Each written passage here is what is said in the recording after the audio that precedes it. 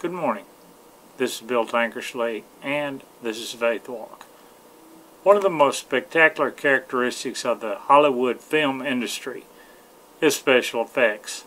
How many times have you walked out of a theater thinking, wow, how did they do that? For example, those of you who are James Bond fans might know about the biggest stunt explosion in movie history, and it was in the 24th Bond movie, Spectre. It was even listed in the Guinness Book of World Records. It was an impressive scene. It took over 2,000 gallons of kerosene, 300 detonators, 24 explosive devices, and a mountain of dust and debris to fake this spectacular explosion. Too bad the Guinness Book of World Records wasn't around in Jesus' day, because there is no Hollywood special effect that can match the earth-shaking, tomb-opening visit from the angel on resurrection morning. In fact, the shock waves of joy from that morning are still being felt all over the world. It was the most joyful event in the history of humanity. The crowd, you remember, shouted as Jesus was welcomed into Jerusalem, Hosanna. But their hosannas turned quickly to hostility and hatred. By the end of the week, Jesus heard the shouts of "Crucify him" ringing in the ears as he carried his cross up the hill to Golgotha. When we read the Gospel of Matthew, chapter 28, after the Sabbath, at the dawn of the first day of the week, Mary Magdalene and the other Mary went to look at the tomb. There was a violent earthquake, for an angel of the Lord came down from heaven and, going to the tomb, rolled back the stone and sat on it. Remember that? The angel sat on the stone. His appearance was like lightning, and his clothes were white as snow. The guards were so afraid of him that they shook and became like dead men. The angel said to the women, "Do not be afraid, for I know that you're looking for Jesus, who is crucified. He is not here. He is risen, just as he said. Come and see the place where he lay. Then go quickly and tell his disciples he is risen from the dead and is going ahead of you into Galilee. There you will see him. Now I have told you." So the women hurried away from the tomb, yet afraid, filled with joy, and ran to tell his disciples. Suddenly Jesus met them. "Greetings," he said. They came to him, clasped his feet, and worshipped him. Then Jesus said to them, "Do not be afraid. Go and tell my brothers to go to Galilee. There they will see me." The angel rolled away the stone so that the visitors that were looking for Jesus that morning, or Jesus' body, could see inside the empty tomb. And then the angel sat down on the stone. Why did he sit down on the stone? He wasn't tired. The angel was sitting there waiting for the women to arrive. What do you reckon he was doing while he waited? Well, we don't know. But one thing we know is that he wasn't practicing what he was going to say to the women. We might do that, but not an angel. It said when Tom Cruise was filming the film Days of Thunder, the scriptwriter changed the script on an almost daily basis. So Cruise taped pages of the script to the dashboard of his race car. Unfortunately, he was so busy reading while driving that on one occasion he crashed the car. Angels may have a fairly hard job, but memorizing their lines should be easy. Almost every angel, at least in the New Testament, has the same opening line: "Do not be afraid," or "Fear not." Do not be afraid. These 4 words and an exclamation point. That is how you know God is near. Whenever God is near, people get very afraid. Imagine the women coming to the tomb in the early morning darkness. Their eyes are swollen and tender from weeping. Their hearts are breaking. It's a journey they hoped they would never have to make.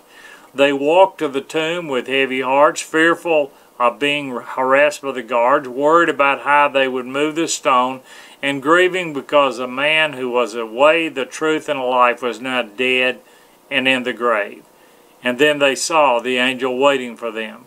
Notice what the angel says. He is not here. He is risen, just as he said. Come see for yourself. Then go quickly, tell the disciples he is already headed for Galilee. And as the women hurried out of the tomb, Jesus appeared to them in the flesh. Jesus, whose bloody, tortured body they had prepared for burial, was now standing before them alive. "Do not be afraid," he said. "Go and tell my brethren to go to Galilee, and there they will see me." And nothing in human history has been the same since that moment. Shock waves of joy are still reaching through time, across nations, into human hearts. Dr. Billy Graham once told a reporter for Time magazine, "If I were an enemy of Christianity, I would aim right at the resurrection, because that is the heart of Christianity." Jesus' resurrection from the grave and his promise of eternal life for all those who put their trust in him is at the very heart of Christianity. We can say hallelujah, first of all, to the victory of love over hate. The world turned against Jesus in that last week of his life. Why didn't he give up on humanity right there and then? It was those last lonely hours of his arrest and torture and crucifixion. Why didn't he put a stop to it all? Why would he remain faithful when we were faithless? Why would he remain courageous when we were cowards? Why would he still love us when we betrayed him? Because God's love is essential nature. This is essential of God's love. Love is God's greatest weapon to defeat evil. Love is why God created the world in the first place and how God will save the world at the last. God's faithful love will never give up on us. On the cross, Jesus forgave those who put him there. He gave his life for the very people who hated and rejected and abandoned him. Hate eventually hits a dead end when it poisons both the victim and the perpetrator. But love has an endless capacity to heal and transform and bring new hope and life to both its giver and its recipient.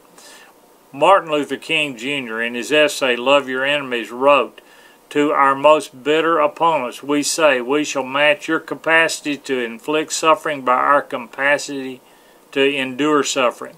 We shall meet your physical force with soul force. Do to us what you will, and we shall continue to love you. One day we shall win freedom, but not only for ourselves. We shall appeal to your heart and conscience that we shall win you in the process, and our victory will be a double victory." Christ's victory on the cross was a double victory. It was a victory of love over hate. It was also victory of life over death. Even in the Middle East, the shock waves of his victory over both death and hate are still being felt today. In Jesus' suffering on the cross and his willingness to forgive those who put him there, we can say hallelujah to the victory of life over death and love over hate. And finally, we can say hallelujah to the victory of hope over despair. Only when you're sitting beside a tomb do you really understand the value of life. Only when you have stared hatred in the face do you really understand the value of love. Only when you have experienced the darkest depths of despair do you understand the power of unshakable hope, the hope that can only be found in the character and promises of a faithful, loving, and powerful God. Once we understand the power of his resurrection, we live the rest of our lives just outside the fullness of God's grace and life everlasting. The fullness of God's grace is found in an empty tomb. The fullness of God's grace is found in the victory of love over hate, of life over death, and hope over despair. Today and every day we can say hallelujah and amen to the victory found only in Jesus Christ. Let us pray. Dear God in heaven, we thank you for the victory we can gain as a Christian, that Jesus lived and died and was resurrected so that we can have an eternal home with you. Be with us this day. In Jesus' name we pray. Amen.